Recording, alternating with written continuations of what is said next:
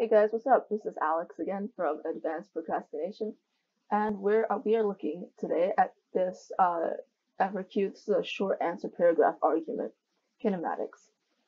It's different from the ones that we've done before. This one actually on the test, you only get 15 minutes max to do, or you should be spending 15 minutes max on this. We could get this done probably in like, I don't know, 6-7 minutes. Let's get to it. Two identical spheres are released from a device at a time t equals 0 from the same height h as shown above. Sphere A has no initial velocity and falls straight down. Sphere B is given an initial horizontal velocity of magnitude v0 and travels a horizontal distance d before it reaches the ground. The spheres reach the ground at the same time tf, even though sphere B has more distance to cover before landing. Air resistance is negligible. Okay, so we know here already that they reach the ground at the same time, TF.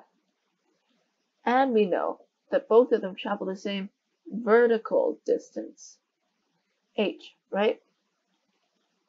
TF is the same, and H is the same. So basically, your vertical velocity should be the same. Cool, now let's look at the actual problem here. The dots below represent spheres A and B. Draw a free body diagram showing and labeling the forces, not components, exerted on each sphere at TF over 2, so half of the time. Not components, right? So even though you have sphere B, and you know you have a horizontal velocity, we'll call it Vy, and then there's a vertical velocity when it falls, Vx, we don't care about that, okay? So, sphere A, let's start with, it only has the force of gravity acting on it, right? So just draw an arrow. FG, MG, doesn't matter. I'm just going to go FG. So that's at this point here half the time, right? So somewhere along the lines of that position right there. And so it would be over here for sphere B. Actually be a bit higher, but it doesn't matter. Here, oh, voice crack! Okay, here, you still only have the force of gravity acting on it.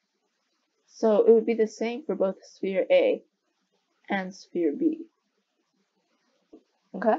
Make sure you draw the same lines there.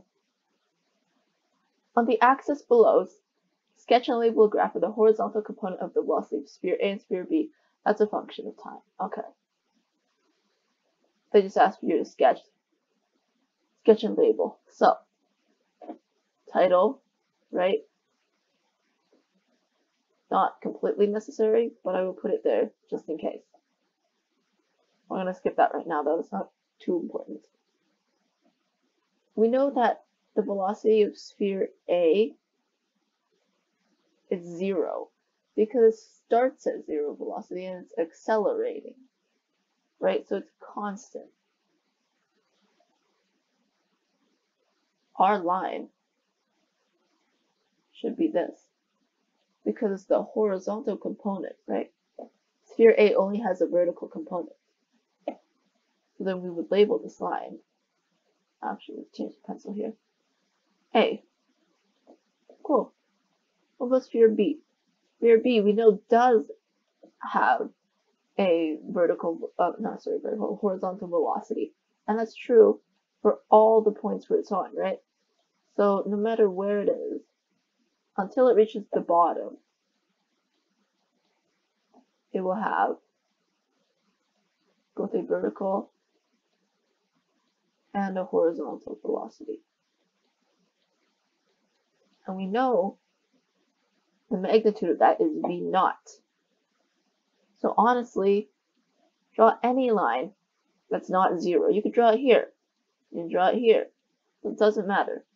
Just make sure you have a constant line. I'm going to say B right there.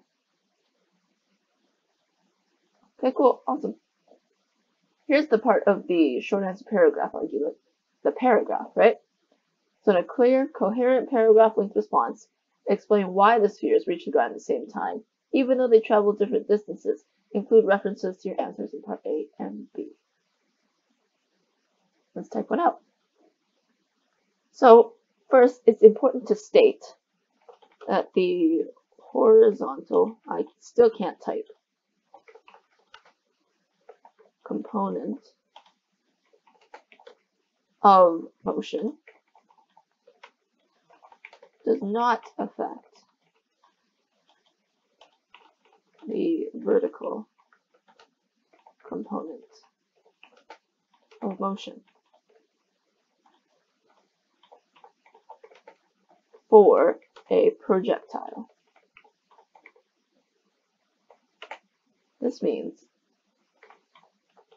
both spheres start with the same vertical velocity, right? Remember on the graph, we only graphed horizontal velocity. And travel the same distance. This means that time taken to travel the vertical distance is the same. You can mathematically prove something here. You can have t equals d over v. There we go. And now we also need to state that they have the same vertical acceleration, right? Because our v and our t is the same. Now, looking at a equals v over t, we know that the vertical acceleration of the spheres is the same. So, in conclusion,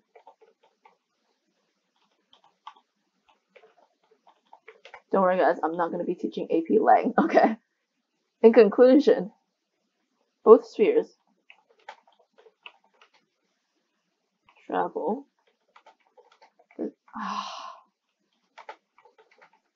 the same distance with the, my god, same vertical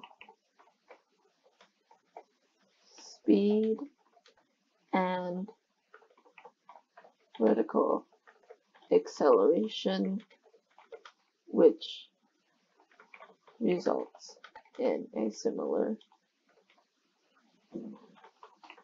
time. Fantastic.